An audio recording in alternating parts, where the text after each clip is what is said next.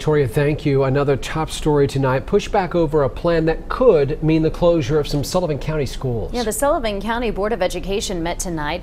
It wasn't on the agenda, but some parents wanted to talk about the word of the potential closure of 3 schools. News Channel 11's Chantel Batista was there.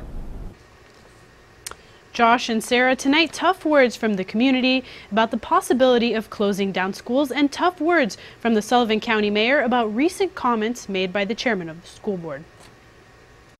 Please do not close our school. Remember, we are the future leaders of this community and country. Concerned parents and students attended Tuesday night's Sullivan County School Board meeting after hearing that the Sullivan County School Board is considering closing down 3 Sullivan County schools: Innovation Academy, Bluntville Middle, and Sullivan Middle. I think the potential closure of that school is a big mistake.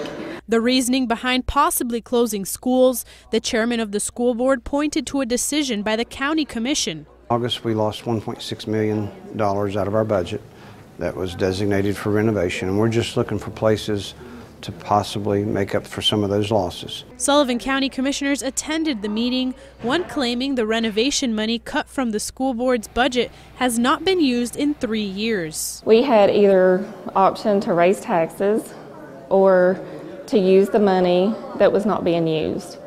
And the money in the renovation funds over the last 3 years has not been touched. Sullivan County Mayor Richard Venable seemed to go even further. It's apparent that the chairman of the school board doesn't understand the funding. He's told several different tales. So the fact is we gave the school board the funds that they requested after 2 years of study. And now they're into building schools and they find themselves coming up short. No decision about the closure of schools proposal, something the director of schools says is only a plan. There is nothing concrete. This was a start. Our board can reject any 1, 2, or all 3 of the options. Chantel Batista, News Channel 11 in your corner. We asked Director of Schools Evelyn Rafalowski if Student Resource Officer funding is still going to be in the budget. That would be, of course, funding that was included to try to deal with school security issues. She said that money is still there, a positive investment for students. The County Commission will meet again December 13th for a work session.